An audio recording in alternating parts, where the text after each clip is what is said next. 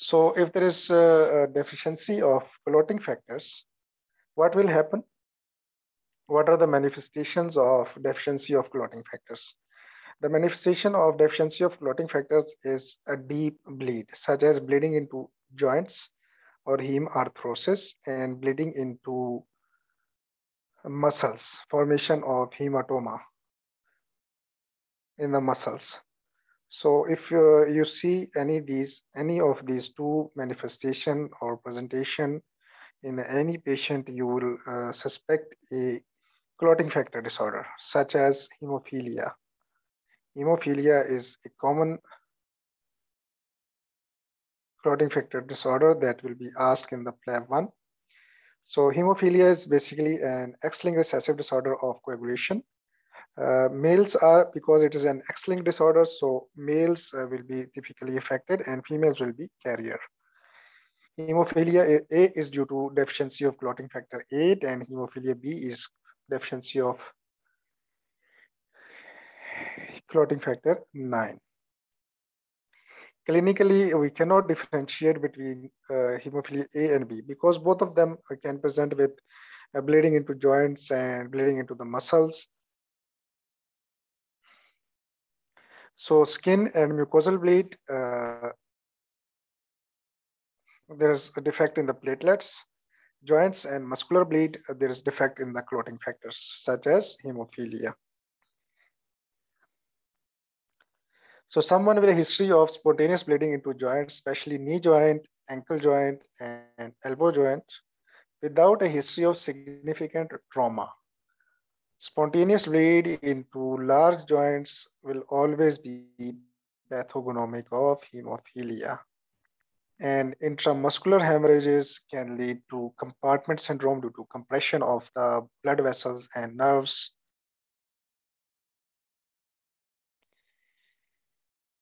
What is the initial investigation in case of hemophilia?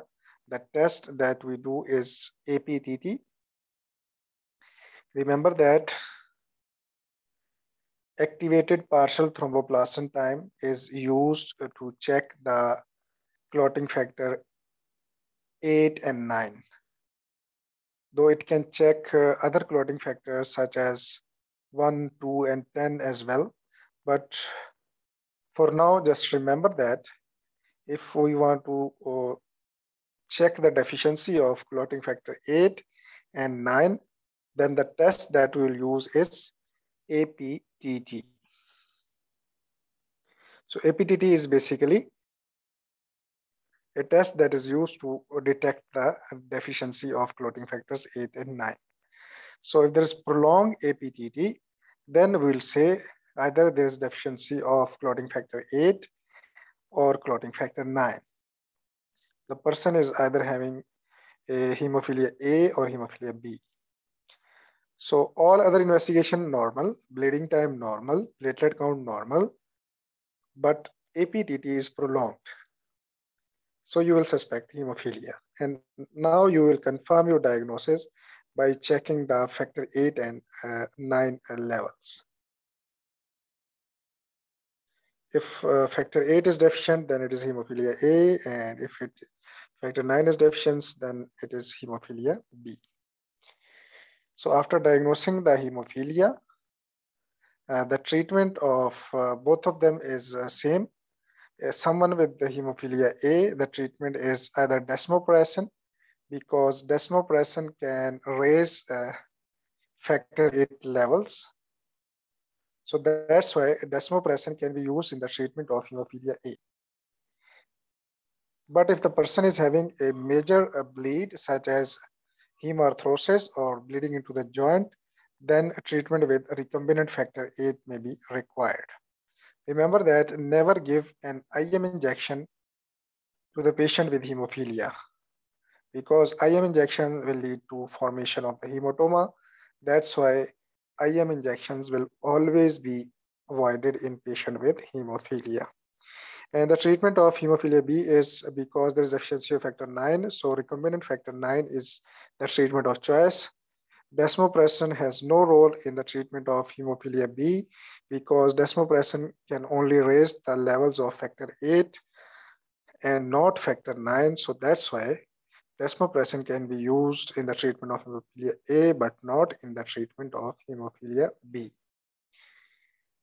Exam tip that you need to remember uh, for hemophilia is that you need to avoid two things in patient with hemophilia. One is to avoid NSAIDs because NSAIDs can lead to bleeding, and the person with hemophilia is already bleeding, so NSAIDs will be avoided. For painkillers or for pain relief, we'll give opioids such as tramadol or codeine, etc. NSAID will never be given to patient with hemophilia. And second, IM injections will not be or never be given to patient with hemophilia. So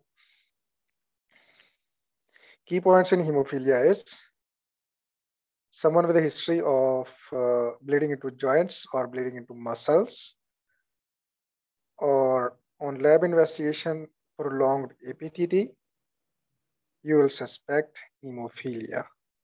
So prolonged bleeding time, ITP, prolonged APTT, hemophilia.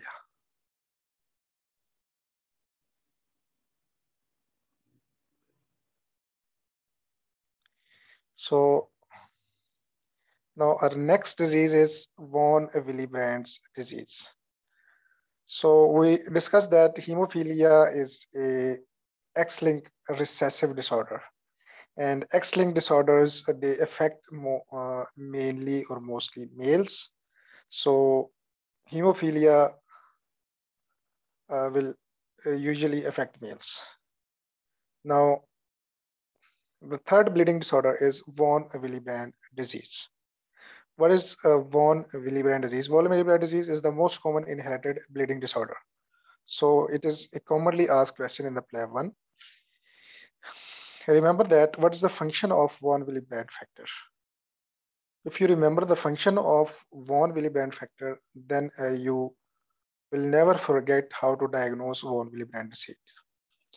There are two functions of Von Willebrand factor. And these two functions, they include that it is a carrier molecule for factor 8. And second is that it promotes platelet adhesion to damaged endothelium. It is a carrier of for factor 8, and it promotes platelet adhesions to damaged epithelium. So it means if there is deficiency of von Willebrand factor, two things will happen. Deficiency of factor 8 and dysfunction of the platelets. Remember that in Von Willebrand disease, there is no problem with the platelets, but the thing or the factor that is required for their adhesion to the damaged epithelium, that is Von Willebrand factor, that is deficient. So if there is deficiency of Von Willebrand factor, there will be problem with the clotting and problem with the formation of a platelet plug. So Sir, this is same with the hemophilia. Hemophilia is how hemophilia is different from Von Willebrand disease. No, I'm talking about the clinical presentation. Yes, clinical presentation will be not like hemophilia, because you can see that keeping in mind that there's deficiency of factor 8 as well as this dysfunction of the platelets. So it can present to you with the features of both platelet disorder and clotting disorder. That the patient will present to you with skin and superficial bleed and mucosal bleed and deep bleed such as bleed into joints and muscles as well. So you're talking about hemophilia, right? That is a platelet. Yeah. Platelet disorder is ITP and clotting disorder is hemophilia. Okay. The platelet disorder will manifest as superficial bleed such as skin and mucosal bleed, and a clotting factor disorder will manifest as a deep bleed, such as bleeding into joint and into muscles. In von Willebrand disease, because there's deficiency of factor 8 as well as dysfunction of the platelets, so both of the features can be present in von Willebrand disease. Sorry, can you explain about this, the adhesion to the endothelial cells? I couldn't get that. As you can see in this diagram, normally when there is an injury to the vessels, a platelet plug is formed. That is, these platelets, they stick to the endothelium and then they stick with one another to form a platelet plug. And for this sticking, they required a von Willebrand factor. Right. Because von Willebrand factor, they help the platelets in sticking together. When Right. there is no von Willebrand factor, these platelet will not stick together and a plug will not be formed and bleeding will not be stopped. Right. There are two functions. One is like in von Willebrand, there will be deficiency of factor 8. And The other one is like the dysfunction of the endothelial. platelets. There will be a problem with the platelets. So keeping in mind these 2 points, can somebody tell me what will be the uh, findings in lab investigation in case of von Willebrand disease? What will happen to APTT? What will happen to bleeding time? So bleeding time should be raised if there is a problem with the Prolonged Yes, platelets. yes, prolonged bleeding time. And what will APTT happen to will be answer increased. me. APTT will be? It will, because it will also be increased. So raised APTT and raised bleeding time. Then one You will Willebrand. yes, von Willebrand. Only raised bleeding time, then you will suspect ITP. Only raised APTT, then you will suspect hemophilia. And if both of them are raised, then you will think about von Willebrand disease because von Willebrand factor is involved in both of them. I hope this point is clear to everyone now. Yes, it is. Thank you. So remember that, as I told you that von Willebrand disease can present with features of mucosal bleed or skin bleed, or it can present with features of hemarthrosis. But remember that the features of deep bleeds such as hemarthrosis or hematomas, they are very rare. Person with von Willebrand disease will present to you with features of skin and mucosal bleed. That is epistaxis, menorrhagia. How you are going to differentiate it from ITP? In ITP, there will be thrombocytopenia, but in von Willebrand disease, there will be no thrombocytopenia because platelets are not being destroyed. Platelet count is normal. Only the chemical that is required for their sticking together that is deficient. And the other point on the basis of which you can differentiate between ITP and von Willebrand disease is prolongation of APTT. Is that right, everyone?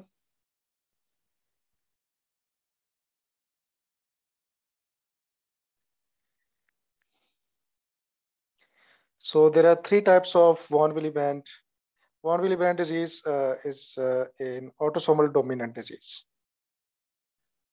So it will affect males and it will affect females as well. While hemophilia was X-linked recessive disease, so hemophilia will affect only males. But von Willebrand disease is an autosomal dominant. It is an autosomal disease, so it will affect both males and females. There are 3 types of von Willebrand disease. One is in which there is partial reduction of von Willebrand factor, and this is the most common type. And the second type is abnormal form of von Willebrand factor, in which there is abnormality in the von Willebrand factor. And the third type is total lack of von Willebrand factor. So these types are just for your knowledge. They are not important for Plab 1 exam. The thing that is important for Plab 1 exam is how to differentiate between von Willebrand disease, hemophilia, and ITP.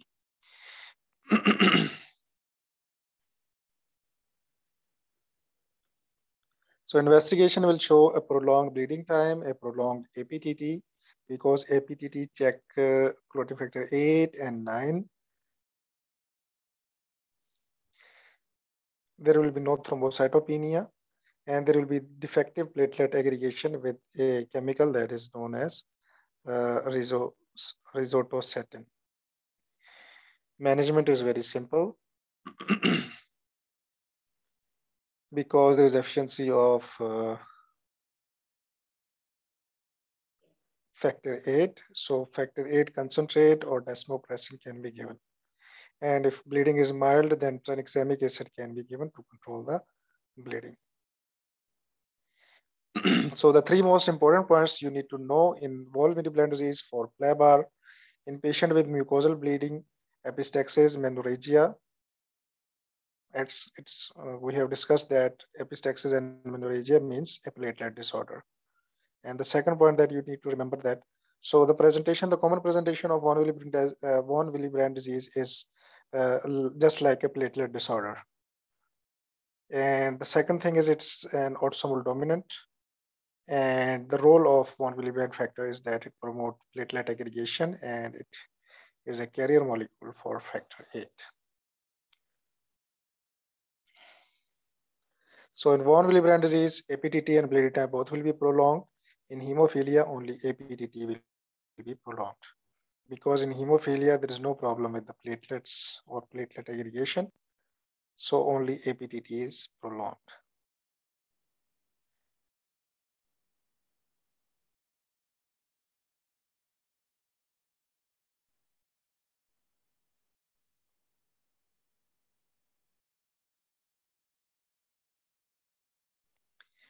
So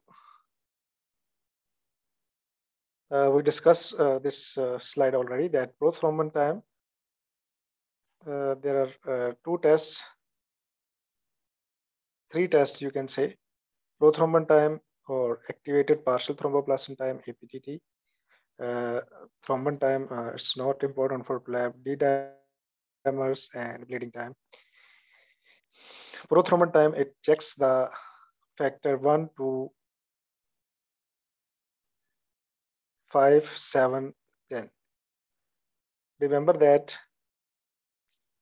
this 2, 7, 9, and 10, they are vitamin K dependent clotting factors, and warfarin inhibits these factors inhibit the active form of vitamin K. So warfarin will be monitored with this test, that is prothrombin time. And activated partial thromboplastin time, it checks the function of 1, 2, 5, 8, 9, 10, 11, and 12. You only need to remember these two, that is factor 8 and 9. If you want to check factor 8 and 9, you will go for an APTT. So if there's problem with the APTT is raised, then you will think about either it's a deficiency of factor 8 or factor 9. And if PT prothrombin time is prolonged, then you will think about warfarin or vitamin K deficiency or liver disease, etc.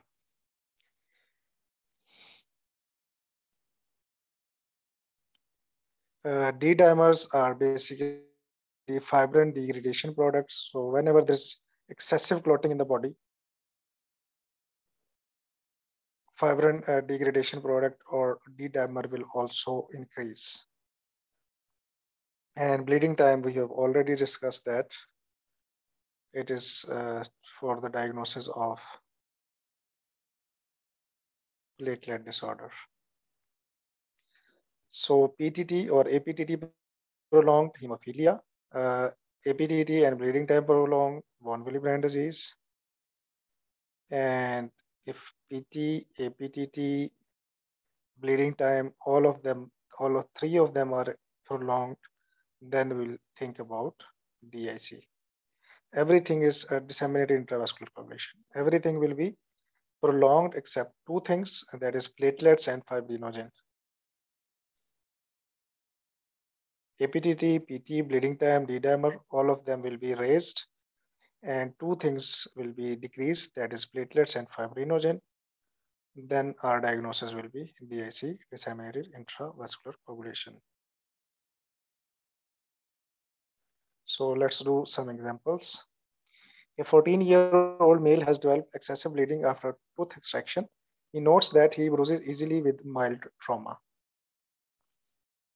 Hemoglobin is 120, WBC is 7, PT is 12, APTT is 84, bleeding time is normal. So only PTT, partial thromboplastin time, is prolonged. So what is your diagnosis? Hemophilia. Yes, that's right. Hemophilia is an X-linked recessive disorder. And in the scenario given here is a male who has excessive bleeding after tooth extraction, though you can see that features of deep bleed such as hemarthrosis or hematoma is not present. But still we diagnosed it on the basis of lab investigations. So that's why it's important to remember the lab investigations, that isolated prolonged partial thromboplastin time, you will suspect hemophilia. Again, another scenario, a 4-year-old boy has easy bleeding into joints. So this is a straightforward. Bleeding into joints is always, spontaneous bleeding into joints is always hemophilia. His uncle and grandfather had the same condition. All the males are affected. So it's these 2 points favors the diagnosis of hemophilia and an X-linked recessive disease. So now a 16-year-old girl presents with profuse bleeding after a dental extraction. Her father and paternal grandmother have experienced similar problems. What is the diagnosis in this case? Von Willebrand disease. Von Willebrand. Yes, because this disease is affecting both males and females. So it is mostly a bleeding disorder that is autosomal inheritance, and the only bleeding disorder with autosomal inheritance is von Willebrand disease.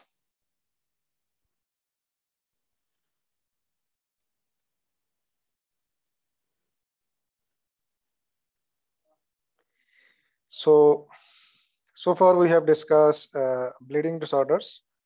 Three causes of bleeding disorders. One was due to platelet dysfunction, that